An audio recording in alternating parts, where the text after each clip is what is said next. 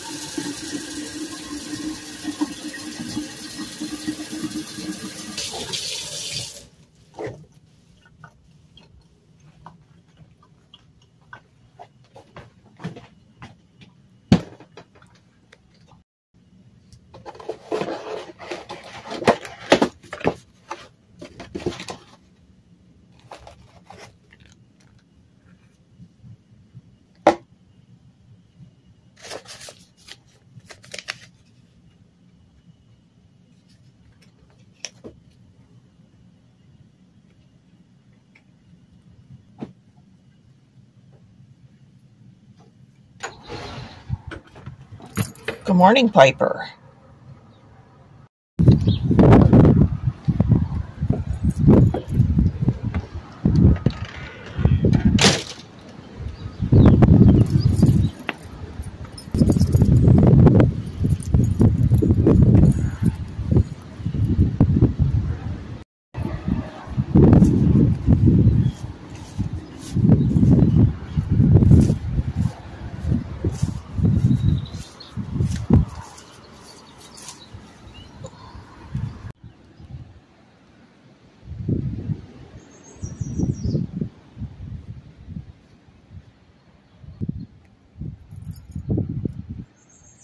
Morning.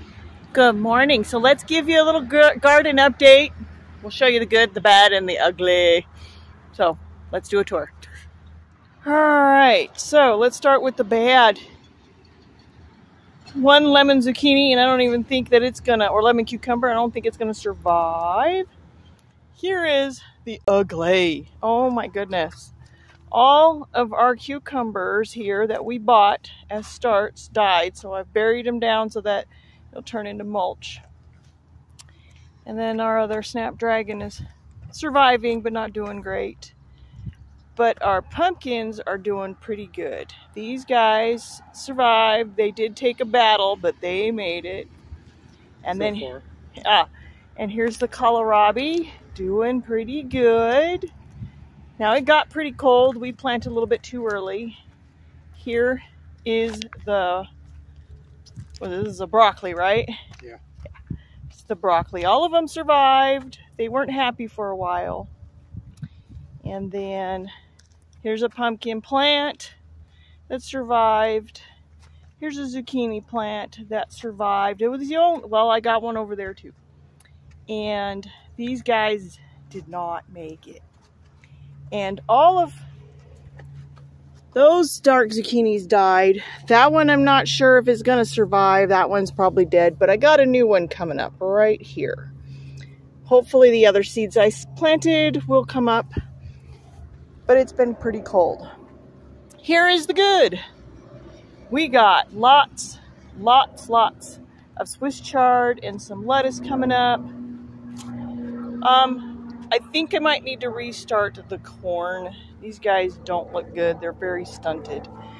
But I reseeded a black bean, and I got one, and I got two so far. I planted several in here. We'll see how many come up. And then our Brussels sprouts, oh my goodness, they flourished. They loved it. And the early cabbage, yeah, kind of suffering, but I think they'll survive.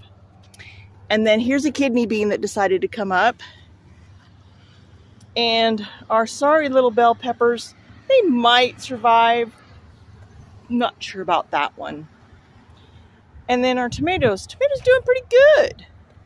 Not too bad. We have some cold damage, but they rallied. But the tomatillos, we'll see. I'll give them a little time. We will buy some more. But here is the awesomeness here. green beans started in the ground from seed. So far we have 4. So they're doing pretty good. And we're waiting, well, I say 5. That's a weed. And then my favorite part is the peas. So as you can see 1, 2, 3, 4, 5, 6 big ones. We have a little one here. We have a little one there.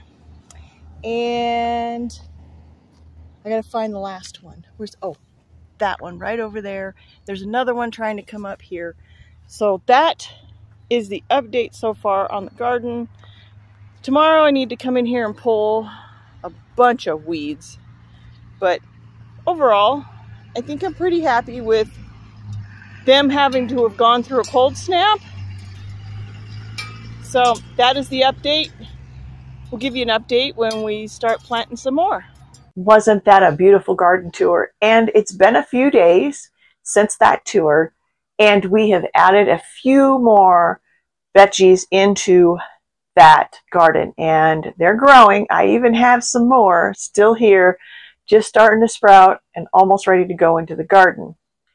But because we have a garden going, and I just contacted a U-Pick farm locally, and in a couple of weeks they're going to have a lot of stuff that is going to be available for picking, that I need to clean out my freezer. So to help clean out my freezer, I'm going to be making a breakfast casserole today.